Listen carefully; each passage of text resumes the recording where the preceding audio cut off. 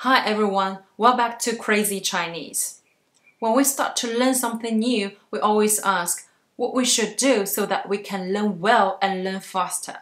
But knowing what we shouldn't do is also very crucial to avoid wasting time and making mistakes.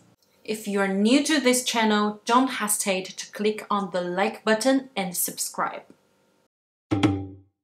My first suggestion is don't try to find answers in the forums, or in other words, don't depend too much on the forums.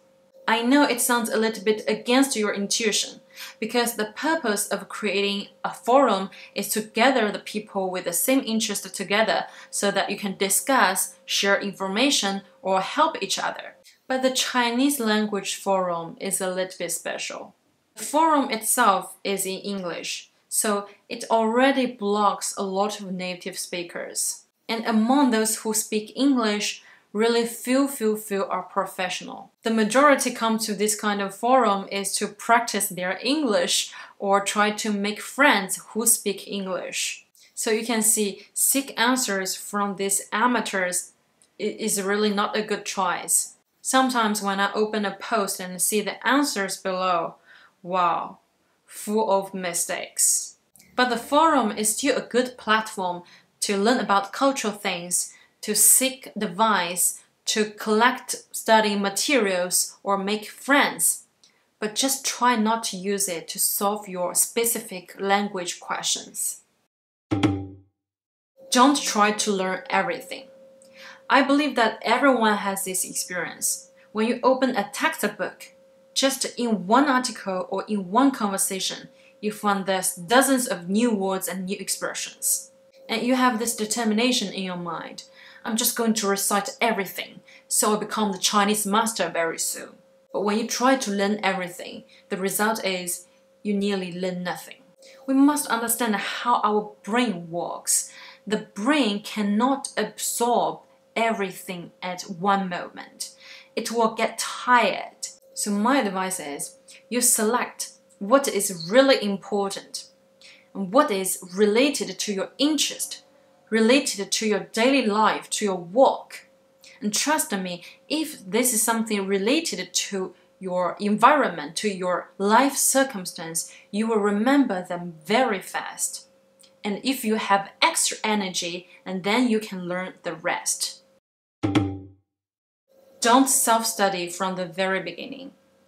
I know people think nowadays we have all the resources online, textbooks, YouTube videos, so why do I still need a tutor? I can learn everything by myself. Wrong.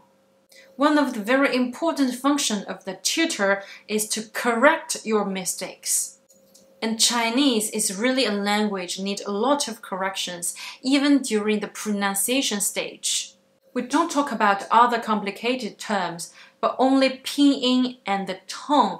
Many students in the physical class, they need corrections over and over again, and they still cannot master them. So how can you ensure that you learn everything on your own without making mistakes?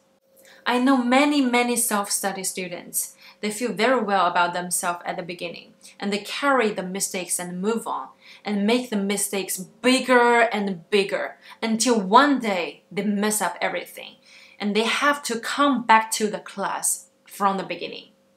So don't save the money on things you really need to spend.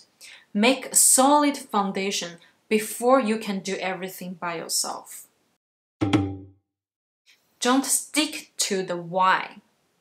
Sometimes in a language you will find there's some point hard to understand or hard to understand why we use that term.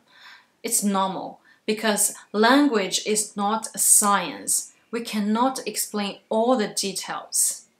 When you encounter this situation, if you stick to find the answer, stick to the why, you will only make the things complicated in your mind. Just write it down and observe other similar examples.